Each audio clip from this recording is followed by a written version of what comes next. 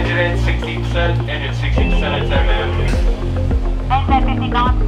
Engine at 59%. GASWEX was the Gulf Anti-Submarine Warfare Exercise. The Charles de Gaulle French Carrier Strike Group headed the exercise. They were supported by one American ship, 2 Canadian and 1 Danish ship, as well as HMAS Ballarat. So Rear Admiral Labasse visited the ship on the final day of GASWEX. During this exercise, Ballarat did very well. We were commended by the Admiral from the carrier for our efforts during the exercise, and it gave us an opportunity to participate with ships we wouldn't normally get a chance to do exercises with.